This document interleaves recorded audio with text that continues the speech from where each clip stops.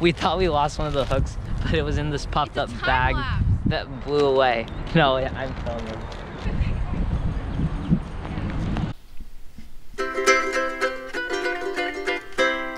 Time for another episode of Anthony Fong Fishing.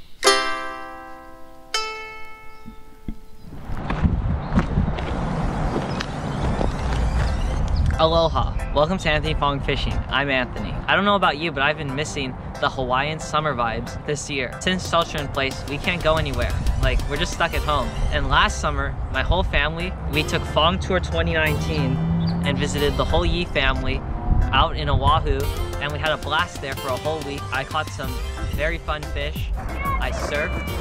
We had a whole tour bus ride all around the island visiting lots of family memorials.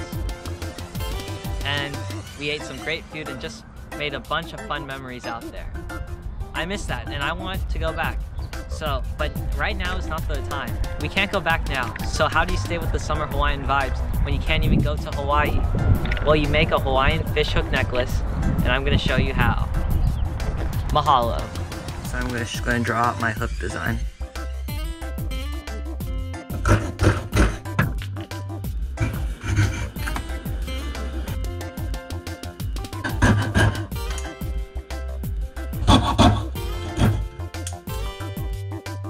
Got our hook, and we're just gonna place it directly into the vise. Not too tight though, because you don't want to ruin the wood.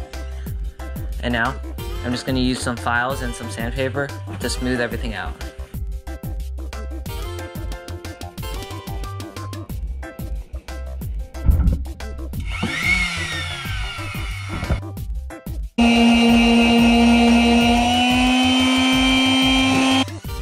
We're gonna try to round out the edges and make sure everything looks smooth so it doesn't look like it was just cut straight from wood.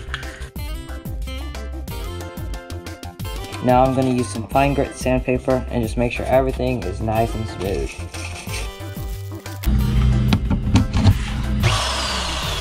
So I have a very thin drill bit on, and I'm just going to drill straight through. And now, after you put in the hole, that's when you can stain the wood. So now, let's go on and stain it. The stain that I'm using is a semi-gloss dark walnut. It just makes it look like a darker wood. Next, I got some paper towels. So this was just one coat, and now we're gonna let it dry. And I'm gonna put a second coat, and I think that'll be it.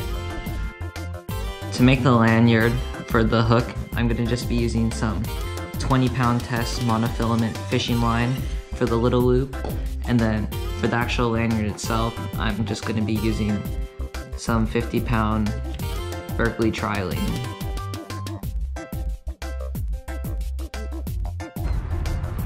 We are taking a quick break because there's some baby birds with their mom down in the water.